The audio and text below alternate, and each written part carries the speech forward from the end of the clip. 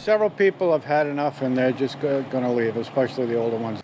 Tonight, people working to rebuild from Hurricanes Helene and Milton are worried a storm will set them back again. Debris lines their streets, blue tarps protects their homes, and they don't have the energy for yet another cleanup. NBC2's Hope Salmon is live in Punta Gorda, Isles, where these families' whole lives are on the curb. Kelly, take a look at this. This is not the only road here in Punta Gorda that is lined with debris. You see there's a vacuum cleaner, different furniture items, dressers. Even over here, there's a Barbie dream house. And the people that live along roads like this say they are worried.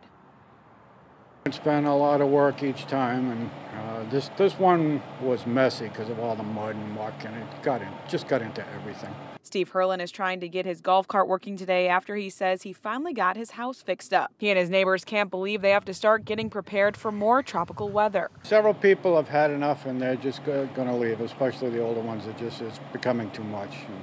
They're going to move somewhere inland. Herlin lives in the Windmill Village community. Right outside the gate, you can see this huge pile of debris. And it's not just here. Driving around the city, it's clear Punta Gorda still has a lot of cleanup to do after Hurricanes Milton and Helene. This week, the city said it's picking up debris on the north side of Punta Gorda Isles. We don't want any flooding, because then that'll be all over the place. That's what happened in Helene. They didn't get the stuff off this road, next road over here, and then it floated all over the place. Tropical Storm Rafael is expected to impact our area this week. People I talked to just want to put it out of their minds. Crews are working on picking up hurricane yard debris in Burnt Store Meadows, then they'll move to Burnt Store Isles. No, we just got down last week, so we're trying to catch up with everybody else from Helene and Milton. So we still have stuff that got washed underneath our unit, stuff like that.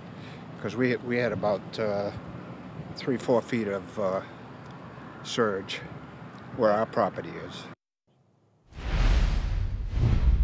And all of this debris is not just from the community next to it. While we've been out here today, at least 12 cars have dumped their debris. So people in the community are annoyed a little bit about that. They do say that the community is being as patient as possible, but they want all of this cleaned up. Reporting live in Punta Gorda, Hope Salmon, NBC2.